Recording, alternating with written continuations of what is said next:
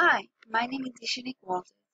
My research was on the low genetic variability in invasive Halophila stipulacea seagrass in the United States Virgin Islands. My research was conducted using a collaboration with Chantal Lewis, Emily Henriquez, and our mentor, Dr. Ali Stanford. So to give you guys a bit of a background, I will continue to my introduction slide.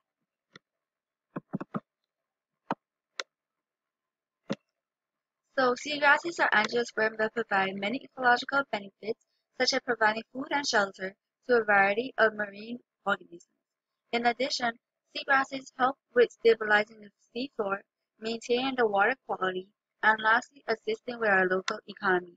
However, invasive species can affect an ecosystem function as well as its structure. Halophila stipulacea is native to the Red Sea and to the Indian Ocean. However, it has become an invasive species that has spread within the Caribbean. The first sighting of Halophila stipulacea within the Virgin Islands occurred in 2012 on the island of St. John, but has since then continued to expand to St. Thomas and St. Croix. Since its first sighting in 2012, little is known about its invasive mechanism. The first collection, or the initial collection for this study, occurred in 2017. However, halfway through our collection of samples, we were struck with Hurricanes Irma and Hurricane Maria, which disturbed our seabeds and caused us to stop the collection. The objective for this study was to identify if the population genetic structure of Halophila stipulacea within the United States Virgin Islands had been altered following Hurricane Irma as well as Hurricane Maria in 2017. In addition, we wanted to identify if the genotype would correlate with the depth based on previous findings that discovered that Halophila stipulacea has multi-locus genotypes. So, to conduct this study, we established a method. Our first step for this study was to collect Halophila stipulacea plant leaves within St. Thomas. In 2017, we collected a total of 101 samples, while in 2019 we were able to collect 52 samples, in which all the samples that we collected were collected at different depths. The plant DNA was then extracted using the nucleospin kit and then purified. ALF1 restriction libraries were then established and then sequenced.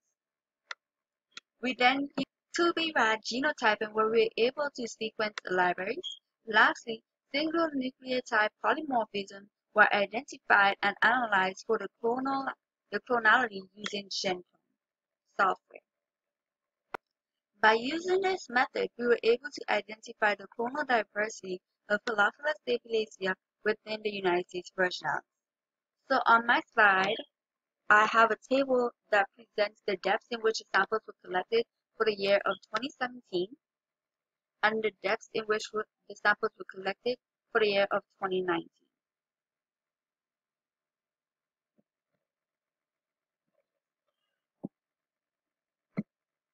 So, in the population genetics of Halophila stipulacea, we discovered that when we compared the samples from 2017 and the samples from 2019, there was no significant difference with a p-value of 0.085. We also found that there was no difference in the genetic structure of the samples collected in 2017 and 2019 from Flores Bay at different depths. Furthermore, we tested for the probability of these samples originating from distinct sexual events for which we obtained a p-sex value of 7.84 times 10 to the negative 88, thus providing us with evidence that sexual reproduction is unlikely to have occurred within our samples, and asexual reproduction is likely to have occurred within our samples. In addition, we got p-gen values which are 8.03 times 10 to the negative 7, as well as 4.13 times 10 to the negative 11, thus providing us with further evidence that it is unlikely that sexual reproduction has occurred within our samples. We also identified that although the samples were collected in 2017 and 2019 were in fact majority clones, we also found that some samples collected in 2019 had some individuals. So, just to give you guys a brief review of everything that I've covered, Halophila stipulacea is native to the Red Sea as well as Indian Ocean, but it has become an invasive species that has spread within the Caribbean. Since its first sighting in 2012, little is known about the invasive mechanisms in which this species has used to expand within the United States Virgin Islands. The objective of our study was to identify if the population structure of Halophila stipulacea within the U.S. Virgin Islands had been altered following the hurricanes that occurred in 2012. In addition, we wanted to identify if the genotype would correlate with the depths based on previous finding that has discovered that Halophila stipulacea has multilobous genotype. So to conduct this study, we performed 2B RAD genotyping to identify some single nucleotide polymorphisms on samples that were collected in 2017 and 2019 from Brewers Bay, St. Thomas at various depths. By using this method, we were able to identify the clonal diversity of Halophila stipulacea within the United States Virgin Islands. So, using these methods, we were able to discover that there was no difference in the genetic structure of the samples that we collected at different depths for the year of 2017 as well as 2019. We also discovered that within the invasive species Halophila stipulacea, sexual reproduction is unlikely based on the results that we obtained for P-sex as well as P-gen. Thus, it appears that this species is using asexual reproduction as its main invasive reproductive mechanism.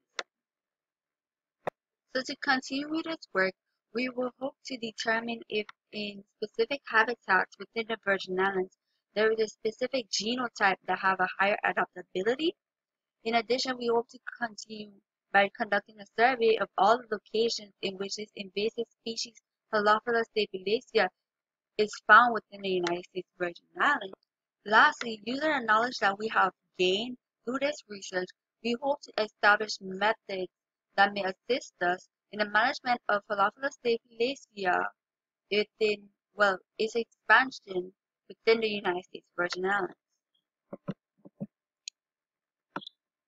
So, this research was funded from NSF as well as UVI RISE, and I would like to say special thanks to all the amazing people that have assisted me throughout this research. Thank you guys so much for watching. If you have any questions, there is my email at the bottom. And feel free to email me any questions, comments, or concerns that you may have about my research. Bye.